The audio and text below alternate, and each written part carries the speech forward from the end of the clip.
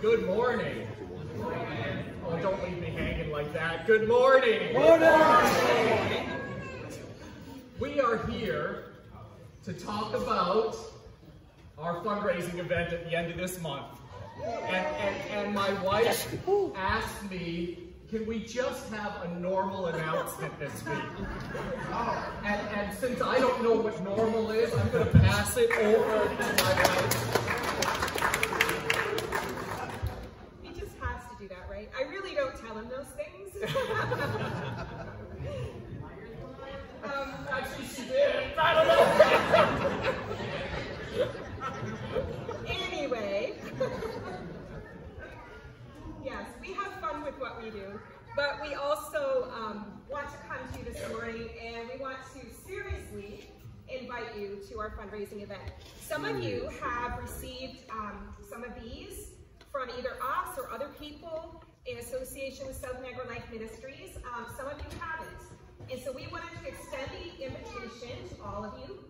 So on the 27th, it's a Friday evening, we'll be meeting at the Delphi Hall in Niagara Falls for a beautiful banquet. It is a real treat, and it is a free dinner if you attend. It is a fundraiser, and this is the hard part for me.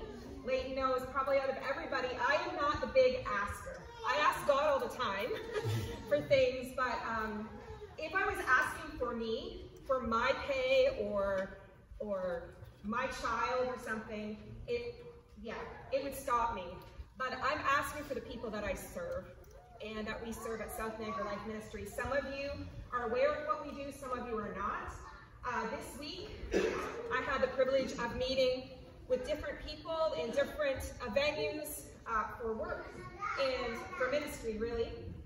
And some of the comments I had were, I want peace.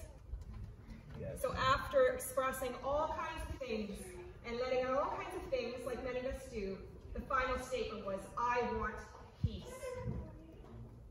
Another person said, is there hope? And I'm like, yeah, there is hope. I can't do that, but inside I was doing that. And I asked someone if they knew about Jesus, and they had no idea who he was or what he had done. But they said, tell me, I'll do anything right now. And I'm just like, oh, Lord, that's what I want to hear, right? We've also, in the last month, had 5 salvations, just in under a month. And so, you can understand how we're incredibly excited. It's more than just dramatics. Leighton standing on his head or whatever. We are completely excited about what God is doing. Not just in our ministry, but here in Fort Erie, in the Niagara region, on campus. God's Spirit is moving and doing only what he can. So we would love for you to come and celebrate with us, but it is a fundraiser. So we want you to know you can come, you can enjoy the meal for free. Sponsors have donated money to cover that cost, and anything given that night will go directly to our services. And people who can't afford counsel can come and receive the hope and the salvation and the renewal and redemption and healing, and on it goes, because people like yourselves give, and we really, really appreciate your support up until this point, and again at our banquet. So I didn't realize I would be doing all of it. Have I covered it? We need 150 confirmed people by the 20th, or it gets canceled, and we're still a little bit short of that number. So if you can possibly come, please do. 27th of October. I just want to reiterate something. We don't do the easy stuff. We do the hard stuff through Jesus in his name, not to our glory, not to our credit, but for his. Like Jody said, 5 salvations in the last month. The money you give to us is useful and purposeful and impacts the kingdom. So please, I just want to encourage you, take this seriously. It's not something like, oh, it is going to be a good time. I was going to say it's not about having a good time. It is going to be a good time. But it is so much more than that. It is the lives of people that are at stake here. And I just want to encourage you to jump on board with us and help us out. Thank you. Yes.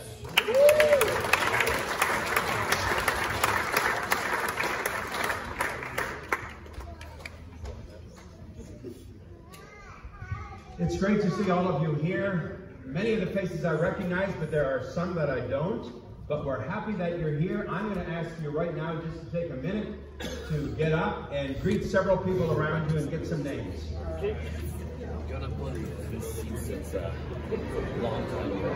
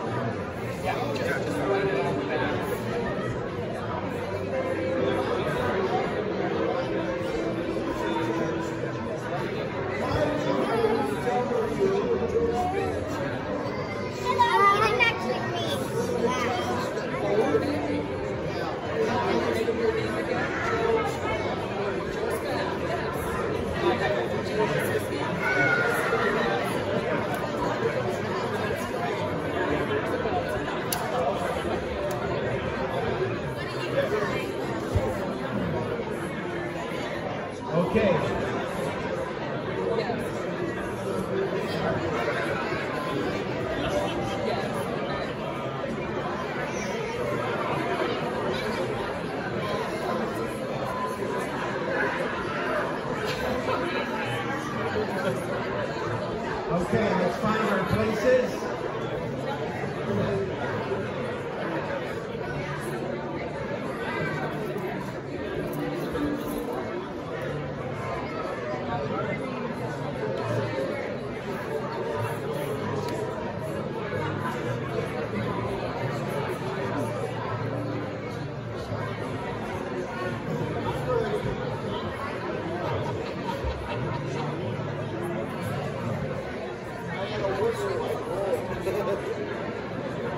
One of the things that has happened in the last decade or two is that October has been designated Clergy Appreciation Month.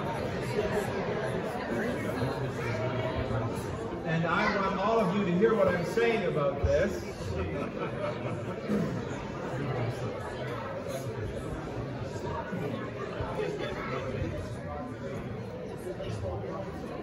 Yeah, so please be seated.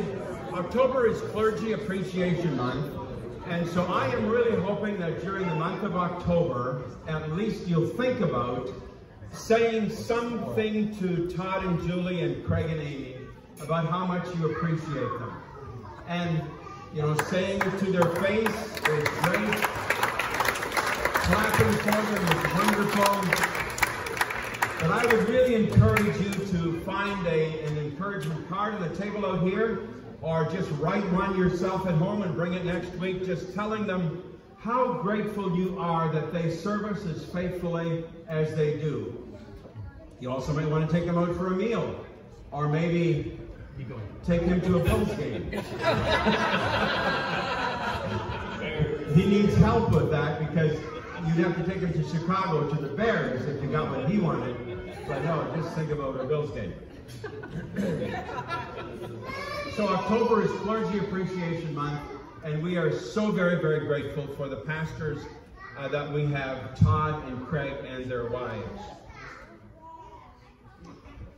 A little over a month ago, our granddaughter Ashley was here, and she works with YWAM, and she was about to leave for Amsterdam and then do a trek in the Himalayas. And I am really happy to give just a very brief report about that. Could we have the pictures up right now, please?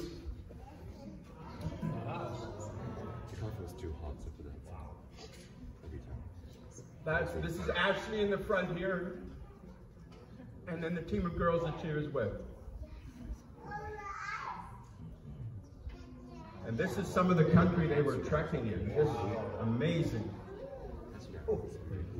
And now, here's a little video of the trek.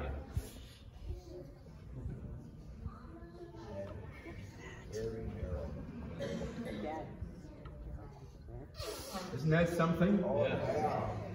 Amazing. Something happened to Ashley the day before she was to begin this trek. She was helping at the headquarters in Amsterdam there, and she fell off a ladder, and she hurt her heel. And she didn't know if she'd be able to go, and so she called her mom and dad and said, "What am I going to do?" And they gave her some advice. We were praying, and I must admit that I was saying, "Ashley, if you are hurt bad, then don't go because you'll hold the team back." And so we were praying, and then our daughter called and said, "Ashley's going." She said, "If God wants me to go, he's going to heal me." And she went, "Bad." And I just thought, wow, your faith is better than mine. And so she's gone, and she's done a wonderful trek, had a great time with these ladies. 2 or 3 of them are going to be staying up there and minister. What they brought to the people where they were ministering was not big Bibles, heavy Bibles like this, but they brought little electronic, computer sticks with the Bible and devotional things on them, and so they could carry a lot more than if they had just brought heavy paper Bibles like we normally think of. And I was also just thinking, I think of people high in the mountains. They're probably primitive. They probably have barely electricity. But these people have computers, and just amazing. And Ashley texted this morning. She is actually now they have just taken off at 10 o'clock our time this morning, for Dubai and then tomorrow morning back to Amsterdam.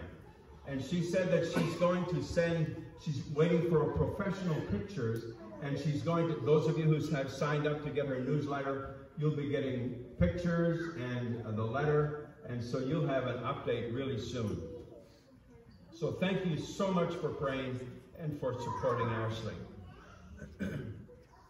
The psalm I'd like to read this morning is Psalm 117 and then just a couple of verses of 18. Praise the Lord, all you nations. Praise him, all you people of the earth. For he loves us with unfailing love. The faithfulness of the Lord endures forever. Praise the Lord. Give thanks to the Lord, for he is good. His faithful love endures forever. Let the congregation of Israel repeat, his faithful love endures forever. Let the congregation of Lighthouse repeat, his faithful love endures forever. Once more. His faithful love endures forever. We know that the world is very troubled this morning, and so I'm just going to ask you to bow your head with me as I lead us in prayer. Father, we know that your faithful love endures forever, and we experience that in trials, in good times. Lord, we know that your faithful love endures forever and has carried us through. We're so grateful for that. And Father, this morning I want to pray especially for the people of Israel.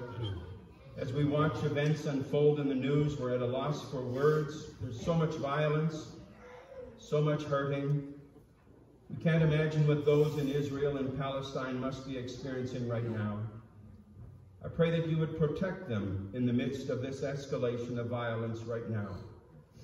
Please shelter people from harm, get families to safety, and shield them with your peace and protection. God, although I don't know what will happen in Israel in the next few days, I do know that you have protected them in the past. You are the God of the nation of Israel. You have protected them throughout history, and you will continue. Lord, I pray that just as we anticipate experience your presence here this morning, they, in their much more frightening times, would experience your presence as well. Be among us this morning, Lord, we pray. In Jesus' name, amen. Amen.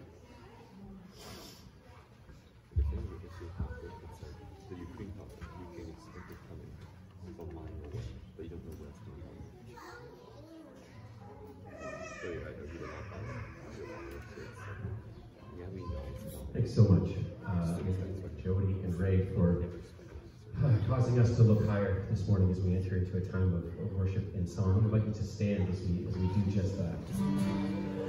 We don't expect them because we have.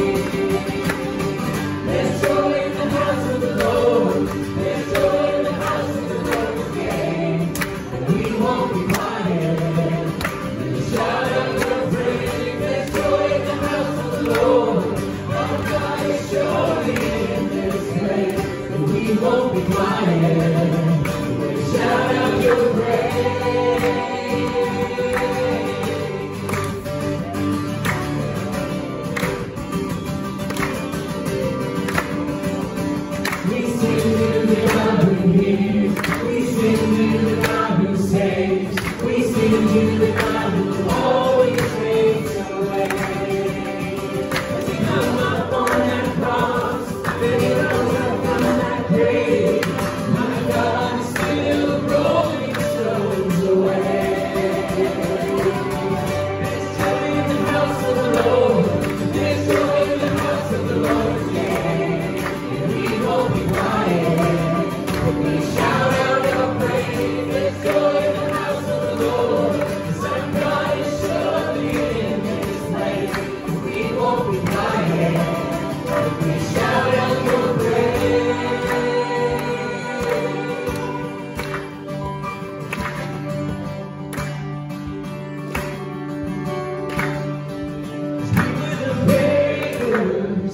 Now we're royalty. We were the prisoners.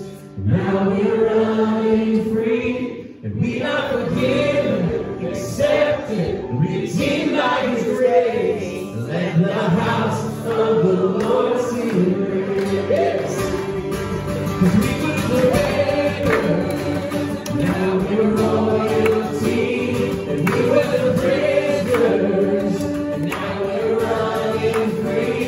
And we are forgiven, accepted, redeemed by His grace. Let the house of the Lord sing praise. There's joy in the house of the Lord. There's joy in the house of the Lord today. And we won't be quiet. We'll shout out your praise. There's joy in the house of the Lord. Our God is surely in this place. We won't be quiet. We'll shout out your praise. There's joy in the house of the Lord. There's joy in the house of the Lord today. And we won't be quiet. We'll shout out your praise. There's joy in the house of the Lord. Our God is surely in this place. And we won't be quiet. We shout out your praise.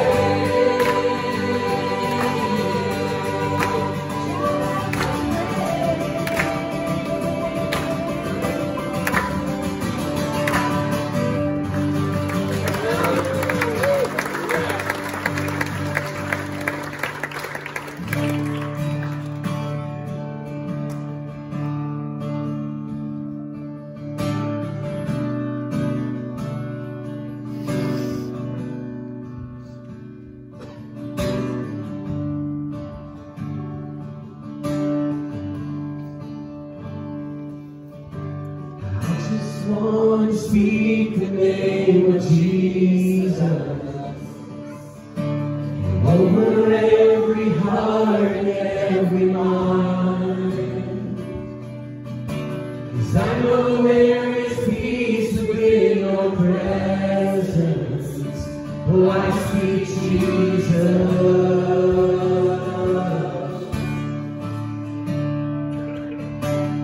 I just want to speak the name of Jesus till every dark addiction starts to break, declaring there is hope and there is freedom. I speak Jesus.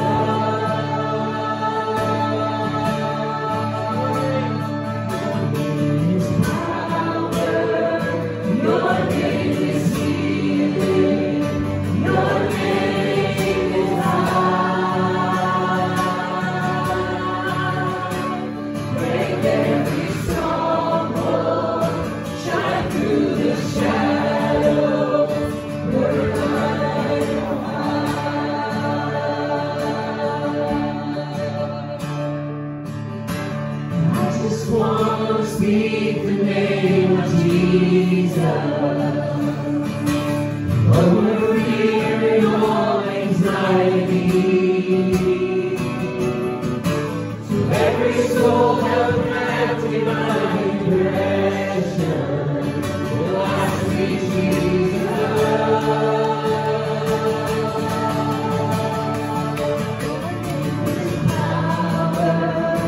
Your name is healing. Your name is love. Break every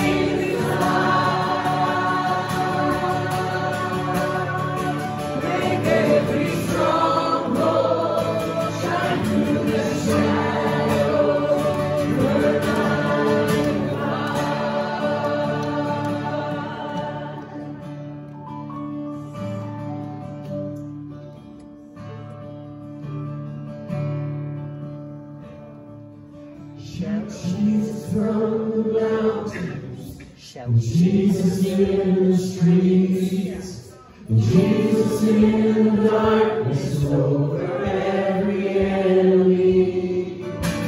Jesus for my family, I speak the holy name of Jesus.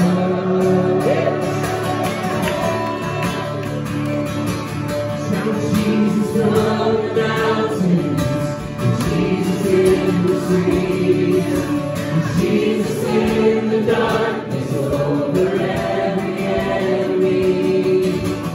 Jesus for my family, I speak the holy name of Jesus.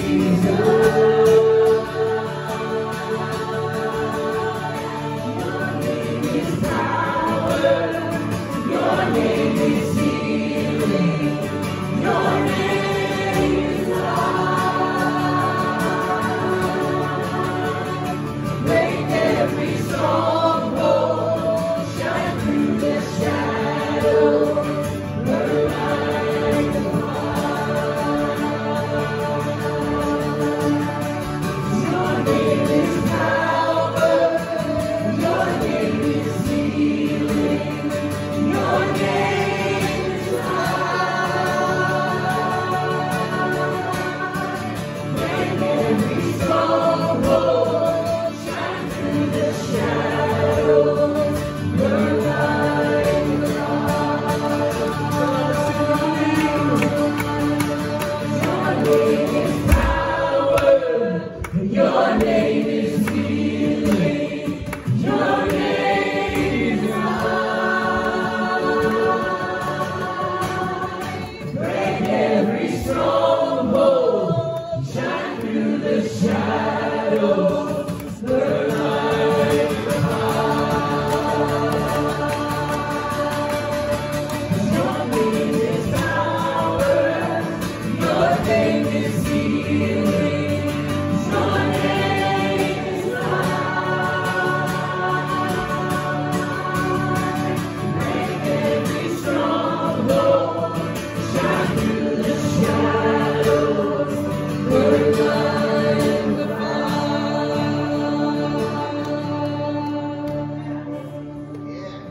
'Cause I just want to speak the name of Jesus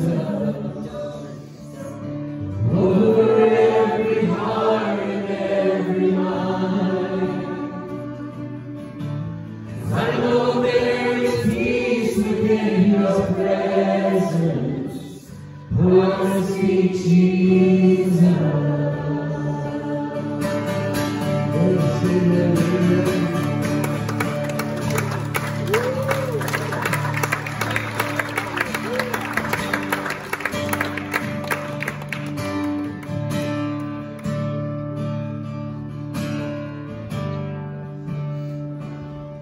Gift of grace is Jesus my Redeemer.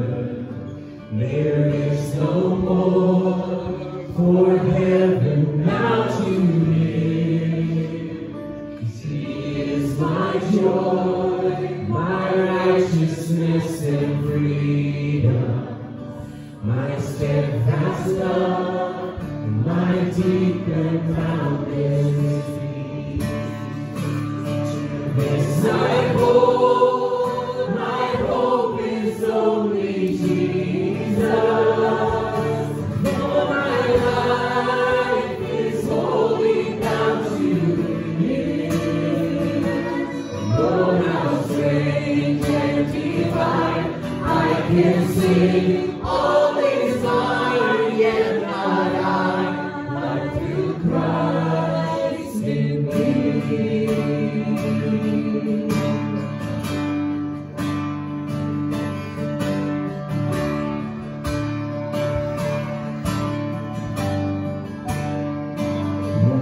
It is not, but I am not forsaken, for by my side the Savior He will stay. My labor on in weakness and rejoicing, for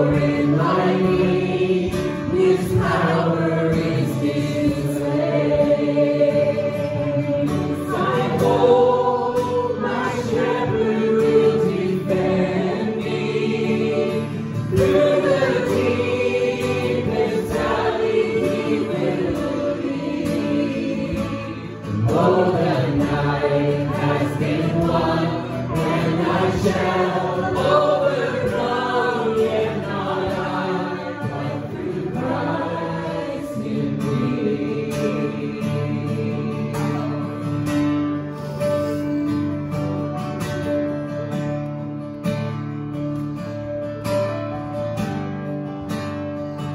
No fate I dread, I know I am forgiven, and the future sure, the rising has been made.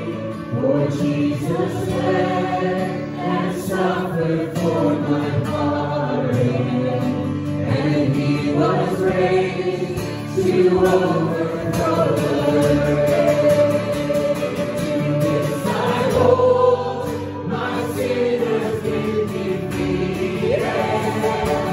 Jesus now and ever is my need.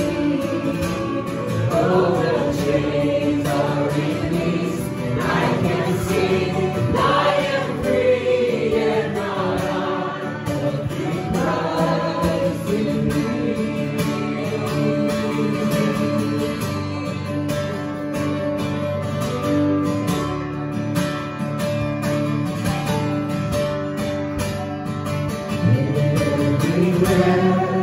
I long to follow Jesus, for he has said that he will bring me home. And day by day, I know he will renew me, until I stand with joy before the throne.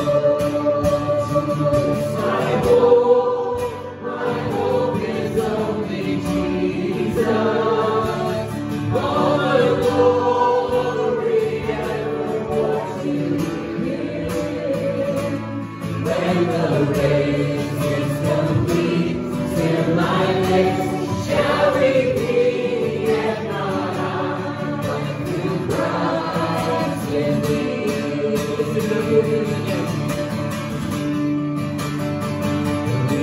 Everywhere I long to follow Jesus, for he has said that he will bring me home.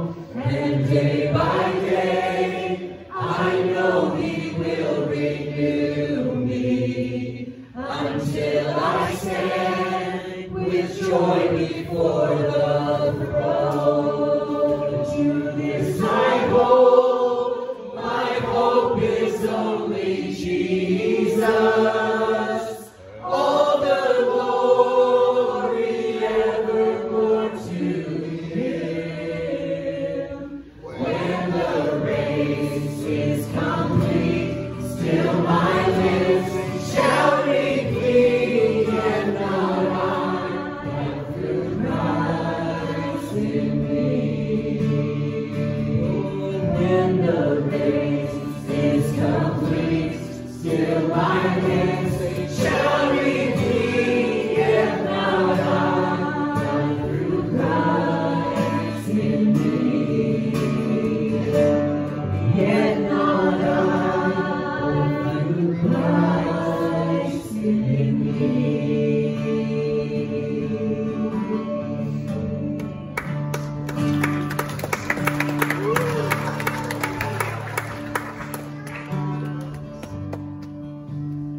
Lord, we're just so grateful for you in all your ways and all your glory. We're so grateful for your presence and that you're here today with us and always. We're so grateful for your steadfast love that endures all. We just ask that you be with us today and touch our hearts, Lord. In your name we pray. Amen.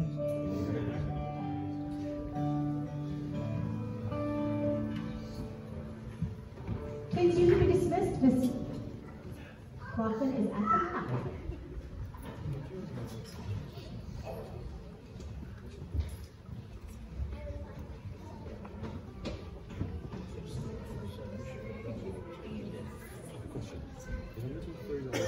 Just wanted to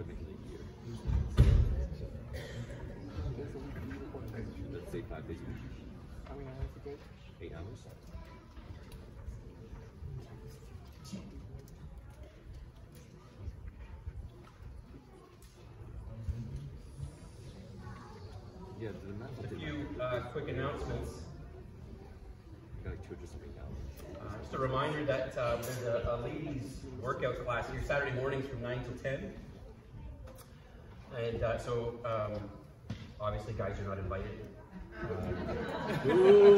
But guys, you are invited to a breakfast this Wednesday, right? So they can work out and we'll eat. All right. And so this Wednesday morning at 9 o'clock at May's Restaurant in Stevensville. So it's the third Wednesday of every month. And so I'm going to send you reminders of these this week. If you're not on our email list, I encourage you to fill out one of the connection cards at the back. Just stick it in the box at the back and I'll make sure that you get put on that list.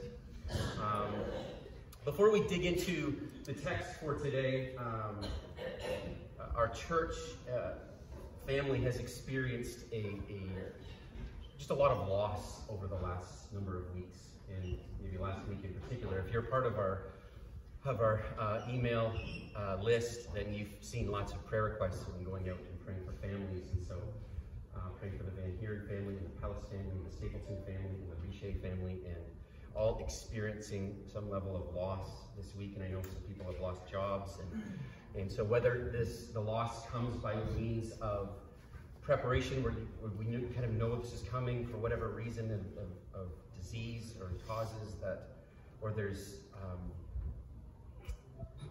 tragedies that happen, I want to take a moment and just pray, right? The Bible says that God is the God of all comfort, and just perhaps today that's what we need. And so let me just pray for us. Heavenly Father, thanks so much. What a powerful truth we can find in your word, that you are the God of all comfort. And that we can know that truth, that we can know it to our very souls, in our hearts and in our minds, to be comforted in times of loss. And that, God, we would here on this earth experience sorrow. We know a day that is coming that will no longer happen. There is a day, and I pray that you would bring our minds to that reality, that there's a day coming when no tear will be shed, and that, Lord, there will be no more sorrow. But while we're here, it happens. And so I pray for the Van Heeren family and the Pellis family, Stapleton family and the Richer family, and their loss this week, and in their grief. And that in some ways, Lord, that they've already felt your presence. I pray that it would be strong here this morning as their most family, and that we, Lord, would be reminded of that we've been called to rejoice with those who rejoice and to weep with those who weep. And so bring us to that place, I pray, as we care for one another. And I pray, Lord, that for those who are suffering and struggling and feeling that weight of despair in some level, or grief in some way, that, God, that you would be the peace in their life right now, here in this moment, that they would truly feel your hands on their shoulder, and that they would tangibly know that the presence of the Almighty God is with them and caring for them. And so we bring this before you, Lord, knowing of your great love, as we've echoed and prayed and declared this morning. You are and have a faithful love that endures forever. And so may we stand on that truth this morning. Lord, thank you so much for that love. I'm praying all this in Jesus' name. Amen. Amen. I invite you to continue to pray for those families as well this week. We're going to be praying for Brady, who does our sound stuff at the back. He goes in for surgery and hernia operation on Tuesday, leaves tomorrow. And so if you remember, at the end of the service, we're just going to have a time of prayer around Brady here at the front. And so if you want to come and join us, I invite you to do so. If you have your Bibles, I encourage you to turn with me to Acts chapter 14 is where we're going to be.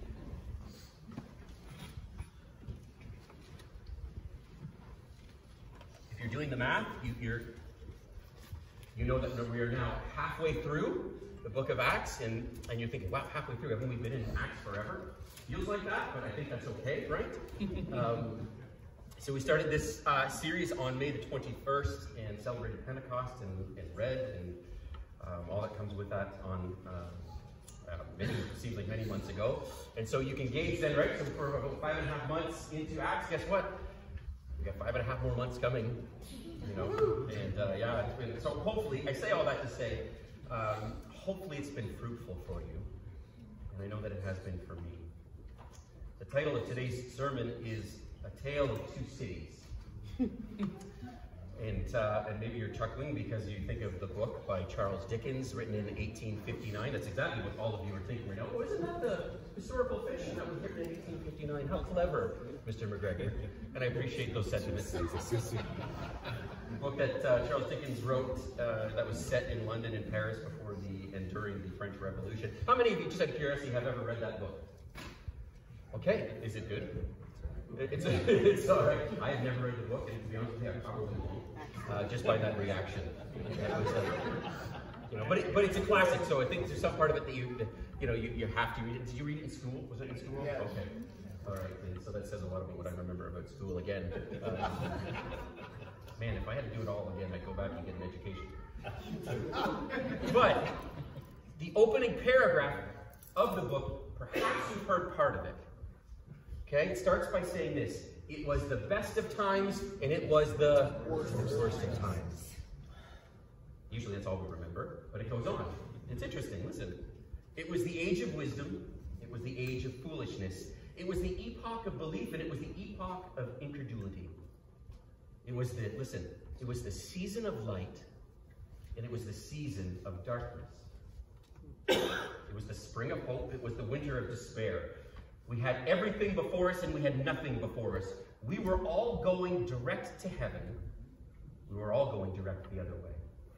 In short, the period was so far like the present period that some of its noisiest authorities insisted on its being received for good or for evil in the superlative degree of comparison only. It's an interesting opener. It's a bit provocative. He kind of pits extremes against one another, and it's the best of times, it's the worst of times. An interesting hook. It's the season of light, the season of darkness, good or evil, and there doesn't seem to be, according to Dickens, anything in between. Now, I realize that this book is historical fiction, but is he wrong in his assessment? Good question. Halloween is just around the corner, right? And you would know so because it's decorating season. And so maybe you've got a house that's decorated fully when the Halloween season comes, or you've got a neighbor who does so. And we have a neighbor right around the corner from our house that goes all out on the inflatables. And you really can't see grass anymore. We've just got all these really kind of scary inflatables. And he's got this large black cat that when you walk by, the head will turn. And it scares my dog, not me. It scares my dog. It didn't scare me whatsoever. The first one. But so what Dickens is getting at, being a season of light and a season of darkness, good or evil, is celebrating Halloween harmless. Or is there something more going on that we should be aware of and wary of? I want to let that hang for one moment. Because I realized just by saying that, I might have just divided the room. Harvest Festival? Right? It's one of those contentious questions that Christians have argued about and debated over years. The other Harvest Festival. Is Halloween something we should support or not? Is it good or is it evil? Or can we kind of sandwich it somewhere in between? It's a good question, isn't it? Well, I'm going to cop out and not answer that question. But rather point you to the reality. Are things good or are things evil? Do you wrestle with that reality? Light and darkness. The reality of good and evil. Anything supernatural in that point. In saying that, I want to begin, before we get into God's Word, I want to ask you a question before we dig into the text today, and it's just simply this. Do you believe God is speaking to you today? We're talking about good, evil, supernatural. Do you believe that God is speaking to you? Do you come to church knowing, believing God will speak to you? Kind of a rhetorical question, but thank you for answering. Okay, so let's go.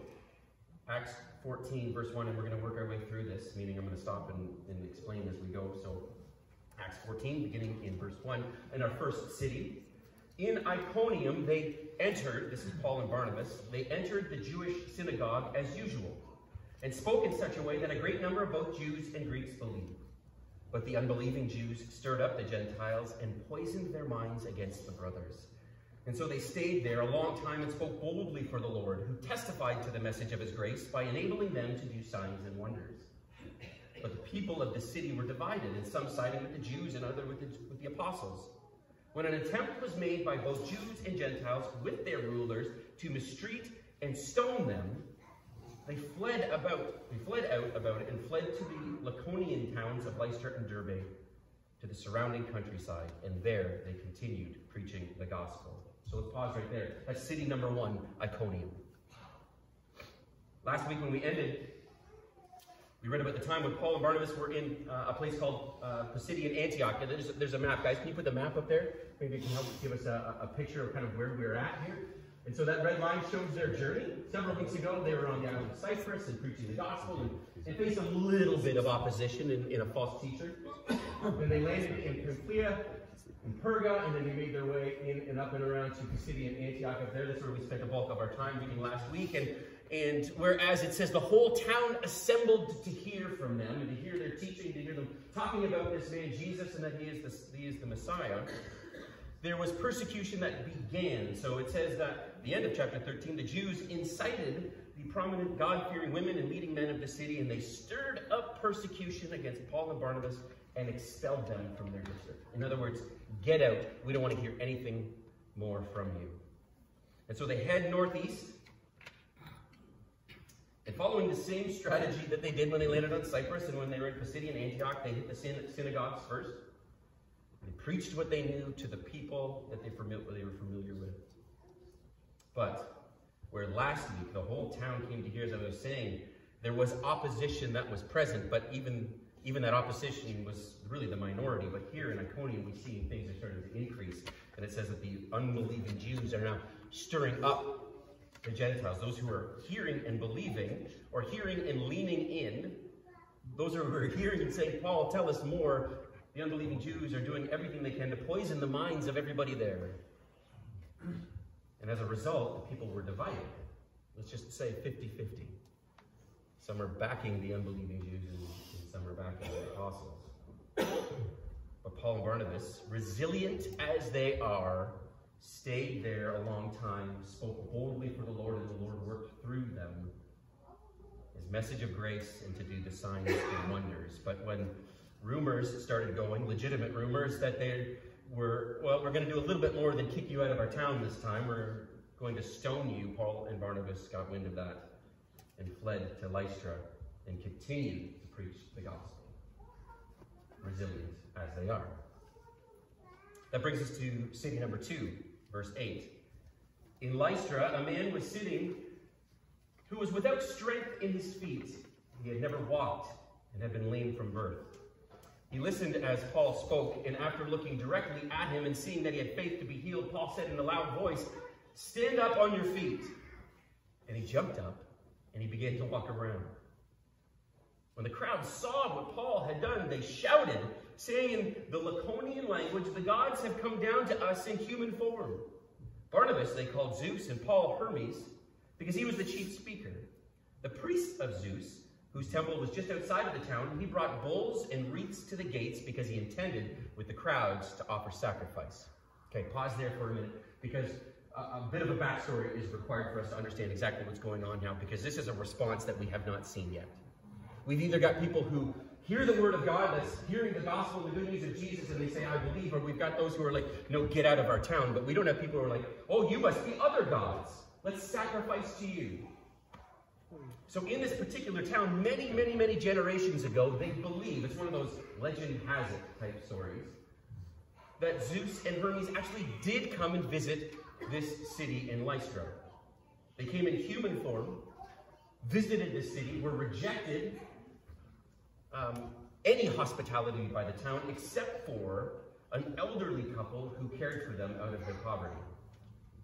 The gods rewarded them, but punished the town by destroying it with a flood. And so here they are, with that in the back of their minds, and they see Paul, right, as God does miracles and signs and wonders through them to cause a man to walk who's never walked before. So seeing that happen, but also seeing just how gifted Paul is at speaking in his message of this wonderful truth of finding forgiveness and life in this Jesus Christ, he must be a God. And so let's worship him, because you know what? We're not gonna jeopardize or risk anything like that happening again, as legend has it. And the apostles, verse 14, Paul and Barnabas tore their robes when they heard this, and they rushed into the crowd, shouting, "People, why are you doing these things? We are people also just like you, and we are proclaiming good news to you, that you turn from these worthless things to the living God who made the heaven and the earth and the sea and everything in them. In past generations, he allowed all the nations to go their own way, although he did not leave himself without a witness, since he did what is good by giving you rain from heaven and fruitful seasons and filling you with food and hearts with joy." In Iconium, as they're going to synagogues and to people they're familiar with, they came with the scriptures because they knew the scriptures. But here in Leinster, he doesn't, because they don't know the scriptures. And so he connects with them, finds the common ground that's common to every single person, and that is the natural world around us.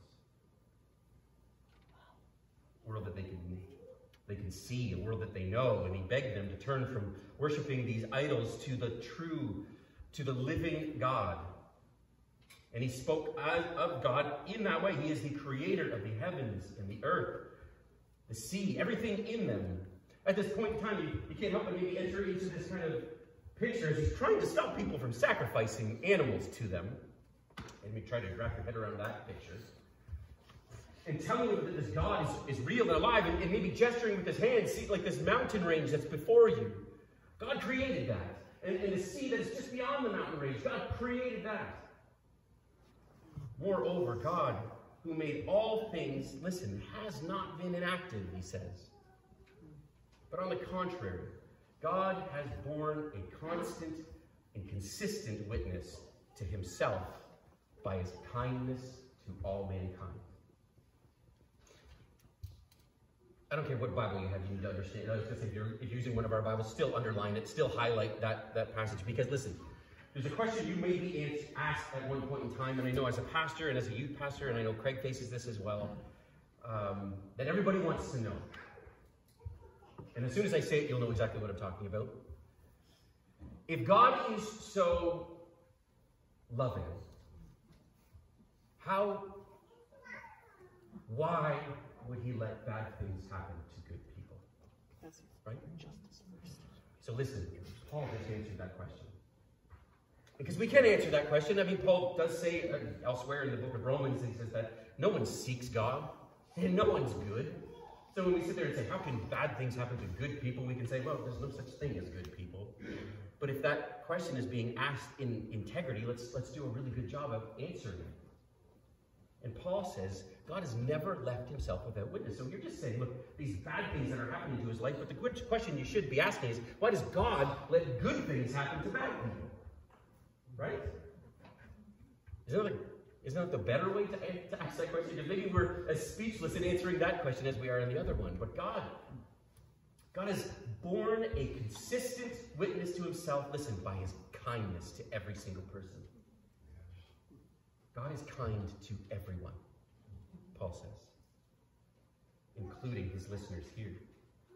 He's given them rain from heaven for their crops on the earth in their seasons, and he has provided them with food for their bodies, therefore filling their hearts with joy.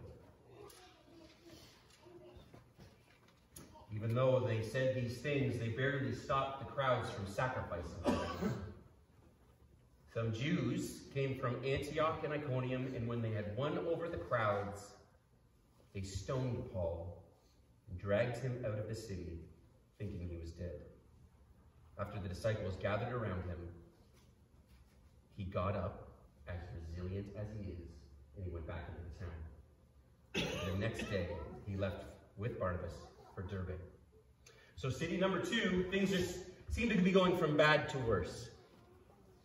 They continue to preach the gospel, and God continues to work in signs and wonders, right? The miracles that accompany the message, the miracles that authenticate the message, the miracles that God is saying, listen to these men and listen to what they're saying.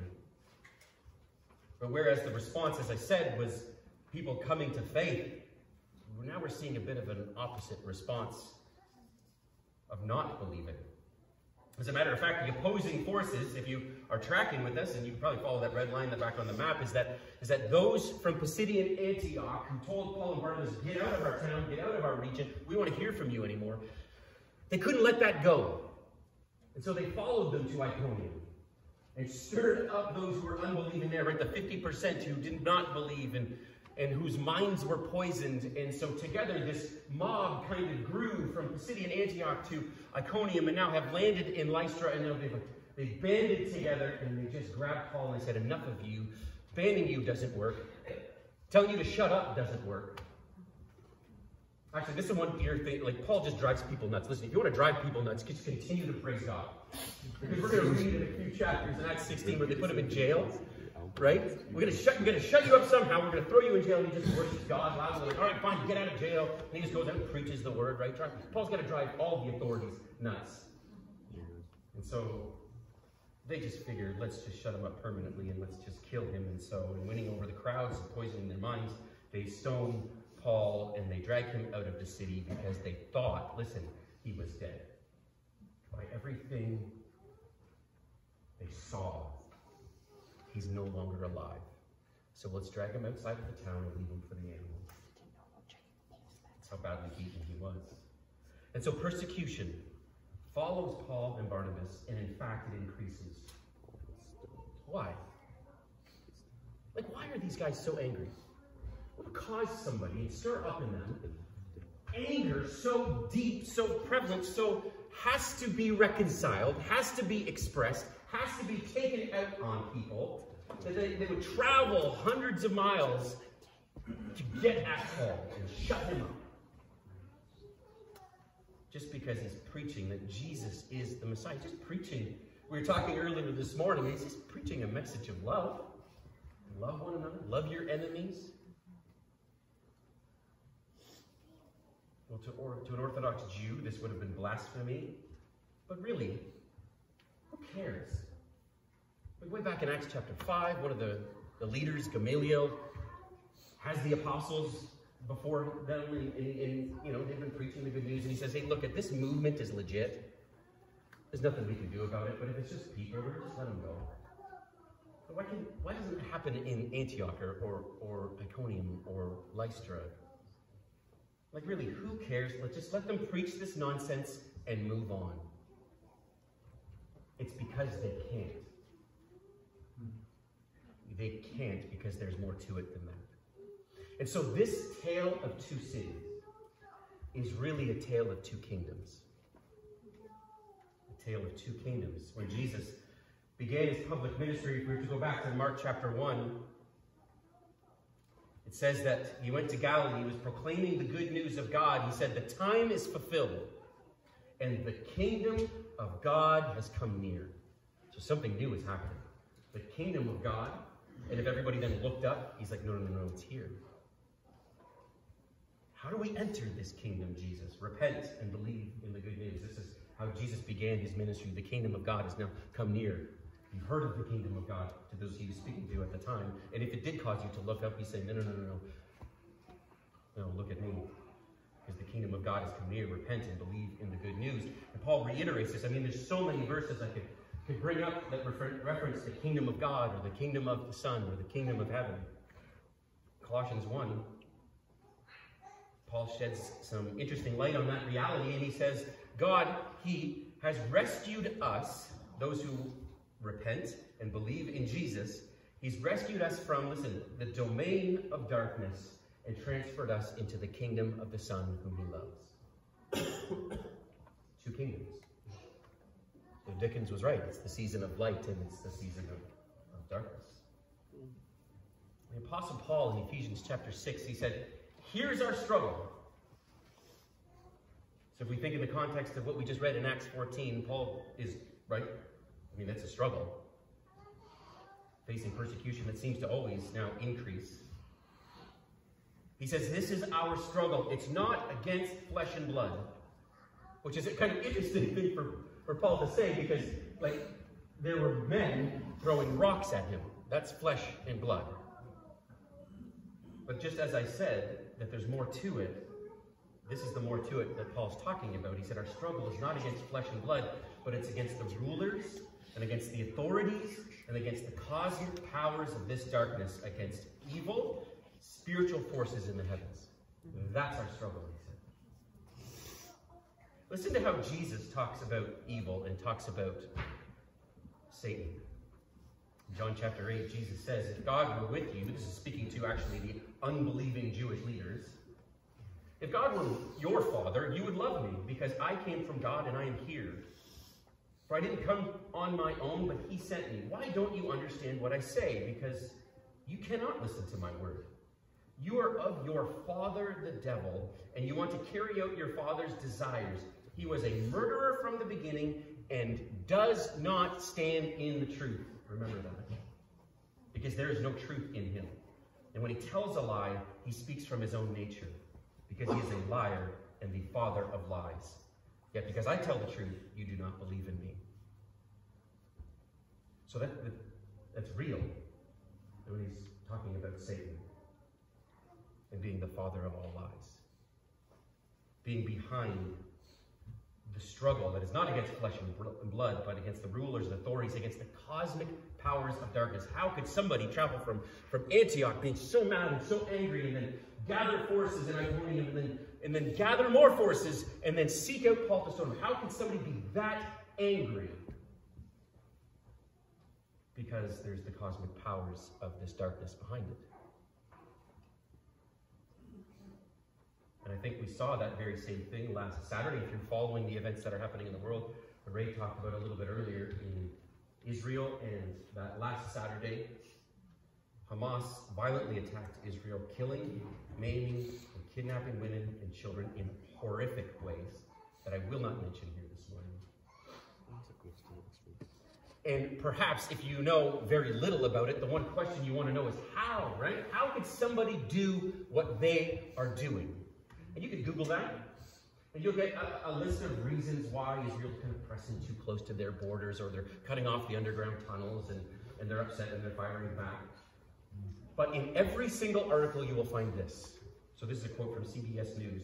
Hamas has said that it's motivated to launch the attack essentially as the culmination of long building anger. Cosmic powers of darkness and evil working in the world.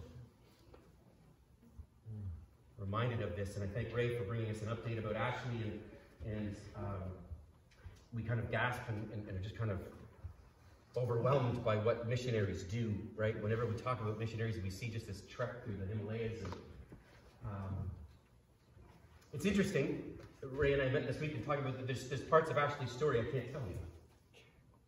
And that he can't mention. I mean, like, look, we talk about where she's going and trekking through the Himalayas and meeting with who, but we can't tell you where she's going because then her life is in danger. Because opposition to the kingdom of God is real. And she is in it. And so I wanted to take part of my week this week and spend some time just connecting with our missionaries that we support here. And so I want to do two things at once. In and through them, just describe to you the oppositions that they face. The cosmic powers of darkness in the people that we're helping. Opposing the people we're helping. Vince Vetro is one of our missionaries. He leads an organization called The Lending Journey. And so they do missionary work in Nicaragua and providing microloans to people. The problem in Nicaragua, we talk about opposing forces and where they find corruption and struggle, is simply that in Nicaragua you have very rich people and you have very poor people. That's it. There is no middle class. And so you have a very corrupt government who structures this way. And so the lifeline in those small villages and even the big places is the church. And so the Lending Journey goes down, and through microloans and helping people provide for their needs and start small businesses, they also, as a prerequisite, are planting churches, and then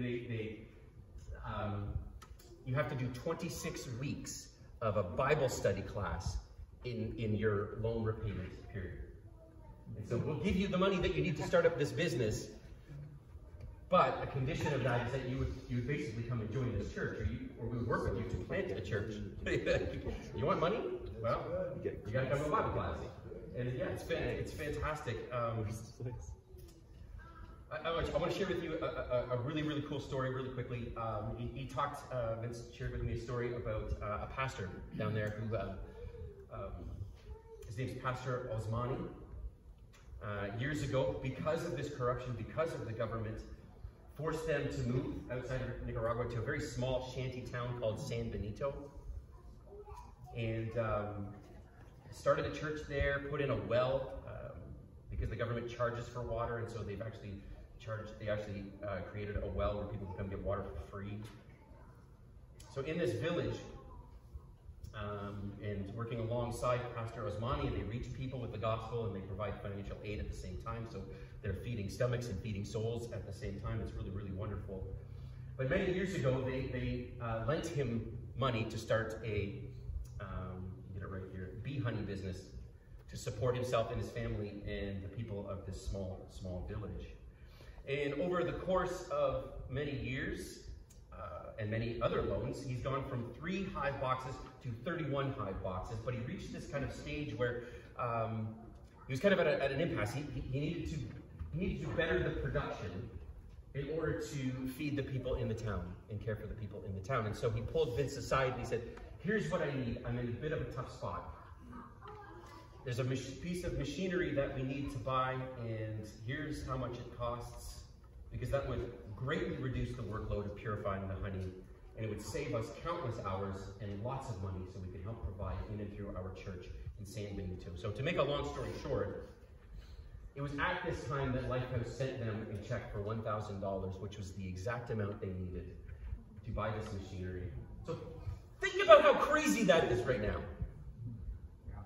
Okay, so we're just in an elders meeting, and we're saying, hey, we've got this money, let's give. So, we want to give to South America Life, and we want to give to the Dream Center, we want to give to Matthew House, and we want to give to our general fund when it comes to the mission teams, we want to give to our other missionaries.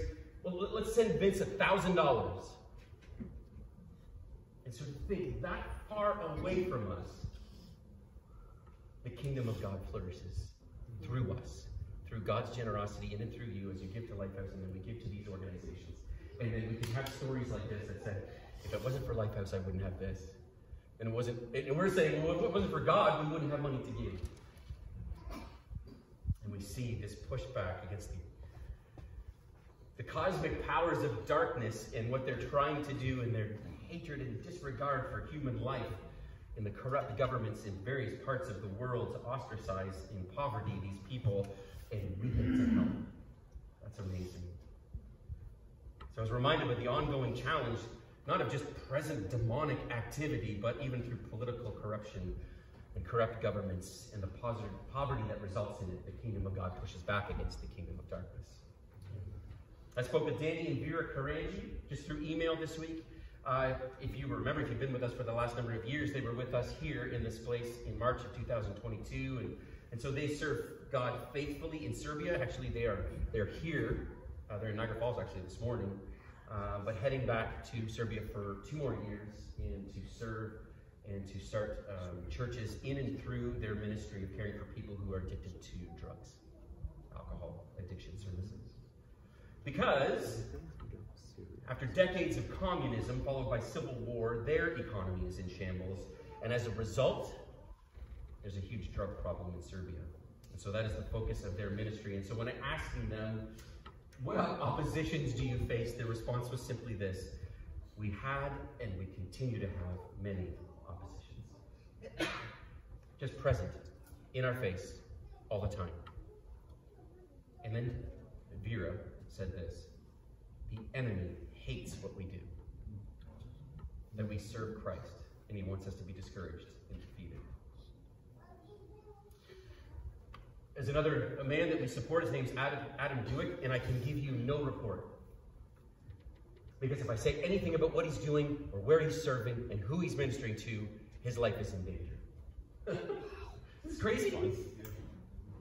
So both Ashley, we can't say exactly what she's doing. I'm recording this, right? We can't say exactly what she's doing because her life's in danger. And Adam, we can't say what he's doing because his life's in danger. The opposition is so prominent and prevalent that we can't even talk about it here if we're recording it. But we can pray. This week, I've been studying the realities of the kingdom of darkness, the domain of darkness and the kingdom of God in my course that I'm taking, and I had to watch a video by a man by the name of David Witt, who is a missions representative with Voice of the Martyrs. If anybody has heard of that organization. And in the seminar that I watched, he was just updating about all the missionaries all over the world, and specifically he showed a video of a missionary to India and showed him being violently attacked by the people of a small village because he was preaching the gospel of Jesus Christ. Like, we don't get it, right? We can't tangibly understand what they're going through, and it was so hard to watch. But the influences that are abroad, and that's in Nicaragua or Serbia or these other places that our missionaries are serving in, like the influences that are there are here. Like Paul makes it clear in Ephesians chapter 2 when he says, "You were dead in your trespasses and sins in which you previously walked according to the ways of this world, according to the ruler of the power of the air." Jesus already told us about him. "And the spirit that is now working in the disobedient, and we too all previously lived among them in our fleshly desires." The world, the devil, and the flesh. Cosmic powers of darkness working in and through these things. So we know evil exists. Okay, are you getting that so far? We've seen it in Acts 14. We can talk about it globally. Now we talk about it personally. We know that evil exists. The Bible says so. We know that evil exists because the news says so. And we know that evil exists because our human experience says so. That evil is here. The kingdom the cosmic forces of darkness are at work in the world, whether it is in present day ideologies all the way to the entertainment that we'll watch later today. So what? If that's a reality, what next? How did Paul respond? You'll notice that throughout the message so far, I've used a word to kind of describe Paul's actions, and that word is resilient. That when an attempt was made by both Jews and Gentiles with their rulers to mistreat and stone them, they fled, which is perfectly fine, right? Danger's coming. Doesn't make me more of a Christian to stand and take it. No. They flee to the surrounding countryside, but they continued. They continued to preach the gospel. And when they're tracked down by those same Jews from Antioch and Iconium, and they won over the crowd, they stoned Paul, they dragged him outside of the city thinking he was dead. The disciples gathered around him, and he got up and went into the town, and the next day he left with Barnabas for Derbe. What we need is that kind of resilience, isn't it? What we need is that kind of resilience. We need gospel-centered resilience. We need gospel-centered resilience. It's 11:30. Listen, I could speak for probably another 25 or 30 minutes. Go for it. Because I've got sub-points for you to write down. But there's sub-points, so they're important. They're just not as important. Like, they didn't make the PowerPoint. They didn't make the cut. But I want you to write them down because it's important. And what we see in Acts 14, we know it's true throughout all the New Testament, is number one, write this down, community matters. Community matters. Paul's not alone. He's with Barnabas, and they're out together. They, as a community, were sent out as a smaller community to minister to other communities, and that community grows. Next week, we're talking about church planting, and we're going to talk about the importance of community, building gospel-centered community, because community matters. And in this picture, I don't know about you, but this is just an amazing picture in verse 20 of chapter 14. And after the disciples gathered around him, what were they doing? We don't know. We don't know. We just know that they were there. We just know that they were there. Were they praying? Laying hands on them? Helping them get up? Yes. Perhaps. But they were there. And I think in our culture, in today, we've got to fight against isolation. And we need to fight against individualism. That I'm good, I don't need you. And that's not true. The other thing, and this might sound comical, I don't know, don't let past hurts slow present ambitions. Don't let past hurts slow present. And why I say it's comical is that he was just stoned to death, and then he gets up and he goes back into the same town. I don't know about you, but I can't stop and go, how in the world did you do that? Like, kind of like to just go, you know what? Let's go someplace else. He got back up and he went into the same town that stoned him to when he was almost dead. So listen, if we cheat a little bit and we kind of creep into next week's text, this is what it says. After they preached the gospel in that town and made many disciples, they returned to Lystra, to Iconium, and to Antioch, strengthening the disciples by encouraging them to continue in the faith, by telling them it is necessary to go through many hardships to enter the kingdom. The past hurts are the many hardships that we're going to go, that mold God uses, right? Hardships and struggle and strife to mold us and shape us, sanctify us. They're necessary, friends. And so we need to fight bitterness of past hurts. We need to fight resentment from past hurts. And if we're to be honest, we need to stop complaining about past hurts, because they will slow our present ambitions if we do not keep our eyes on Christ. Look at this reality. Listen, geographically speaking, Derbe is 60 miles south of Lystra and Iconium. 60 miles. So it says the next day, so he's stoned, he's brought outside of the city, he's half dead, he gets up, he goes into town, and the next day he walks 60 miles. If I work out this afternoon, I'm done for the next 2 days. Right? I can't do anything. Lift, I can't lift. Right? He's almost dead and yet walks 60 miles. And the reason why these two are subpoints, the community matters, not letting past hurts slow present ambitions, because I don't want you to lose sight of the main point this morning, because we can say community matters, and so I'm going to start new habits, and I'm going to start meeting with people more and being honest with people and start being more transparent, and I'm going to swear today that I'm not going to complain anymore or be bitter or resent what's happened in my past and how people have hurt me. Maybe even people from the communities I've been a part of before in the past, and past churches, and all these things, all these ways that I can hurt. I'm going to resolve both community issues and my past issues. I'm going to do this today, and therefore I'm going to be resilient. And the main point you need to take away from today is you can't do it. It's impossible. You cannot white knuckle this kind of resilience. You can't. So Paul says, in Ephesians chapter 6, for this reason, take up the full armor of God, that you may be able to resist in the evil day. And having prepared everything to take your stand. The evil day. One chapter previously, Paul says to be careful in how we're living our lives, to be wise people. But he says, make the most of your time because the days are evil. So Paul said, we're living in these evil days. But in chapter 6, he says we need to be wearing the full armor of God, so we prepare for the evil day. What he means is this, and I don't mean to scare you, is that there is an evil day coming. Listen, look right at me. That has nothing to do with the end times and nothing to do with the return of Christ. It means that there may be a day that is far worse than anything else you've ever experienced.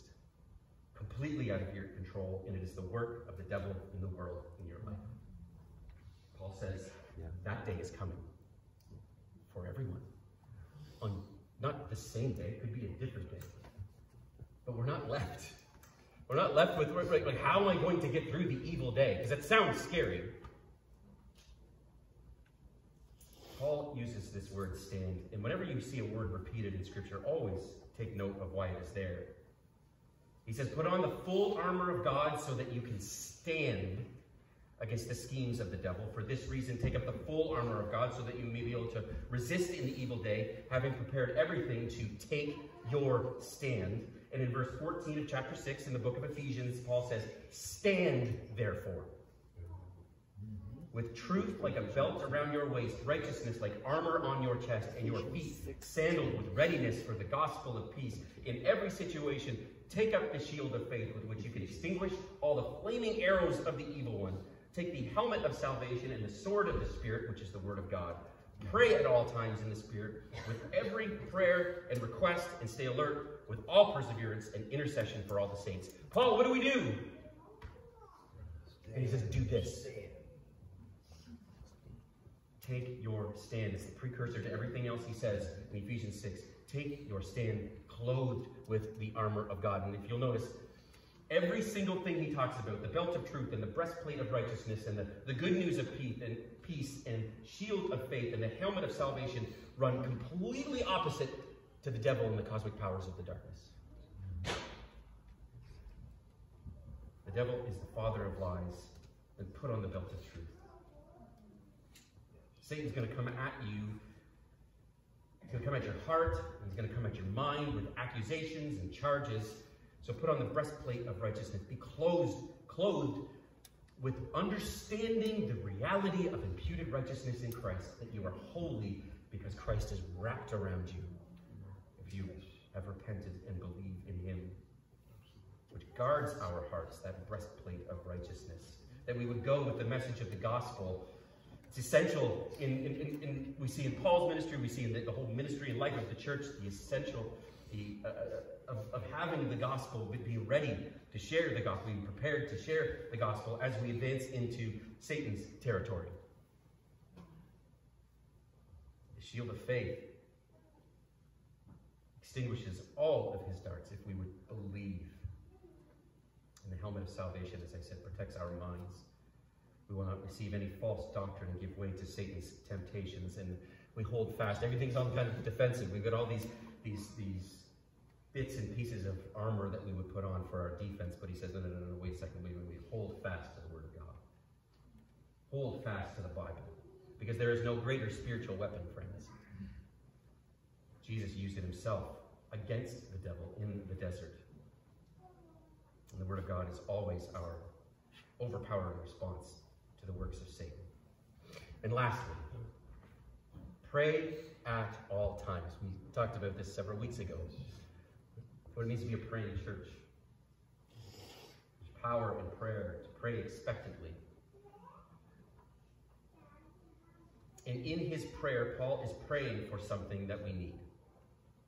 And in Ephesians chapter 3, he says, for this reason, I kneel before the Father, from whom every family in heaven and on earth is named, and I pray that he might grant you, according to the riches of his glory, to be strengthened with power in your inner being through his Spirit. So if you're asking, how in the world can I stand? How in the world can I stand when I have been knocked down by life, when I've come face to face with the evil day, and I've been knocked out? How in that moment can I stand? Then we need to be reminded that something outside of ourselves must give us that strength. That's why Paul prays that we would be strengthened with power in your inner being through his Spirit. See, again, it's not us white-knuckling, oh, I can do this. No, you can't. God can. Paul begins his exhortation of the armor of God by saying, be strengthened by the Lord and by his vast strength. And friends, this can and will happen. There's a proverb my wife always reminds me of, and that if you faint in the day of adversity, your strength is small. So let us seek, I believe, with missionary mindsets, the strength that can be only found in the Lord, and that we would be resilient, gospel-centered resilience is what we need. Something that we can't do ourselves. It has to come through Jesus Christ by his Holy Spirit. And that we would go and we would proclaim, and we would talk about Jesus, and we would tell people the good news of Jesus, because because he's worth it. That's why Paul keeps going. He's real and he's worth it. Let's pray. Heavenly Father, thank you so much for your goodness to us again this morning through your word, and I pray that in all that we have heard and all that we have taken in this truth this morning, that we would be equipped. Meaning, Lord, I pray that it would stick. I pray that to be reminded that yes, that there is a kingdom of darkness that really exists, and that there is a cosmic power of darkness at work in the world that we live in. But let's stand on the truth, Lord, that we've heard from you today, and be obedient and to put on the armor that you've given us. And that is truth, righteousness, and holiness, and faith. And God, that you would make us, by your strength, resilient people. I pray all of this in Jesus' beautiful name. Amen. Amen. I want to invite Noel to come and give us our benediction for today. So I invite you to stand as we go out.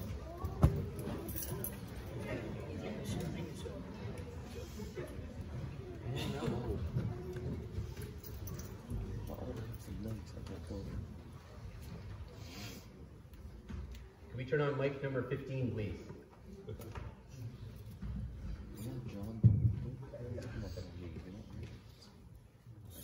For our benediction today, I want to read from Jude verses 24 to 25. To him who is able to keep you from stumbling and to present you before his glorious presence without fault and with great joy, to the only God, our Savior, be glory, majesty, power, and authority through Jesus Christ our Lord, before all ages, now and forevermore. Amen. Amen.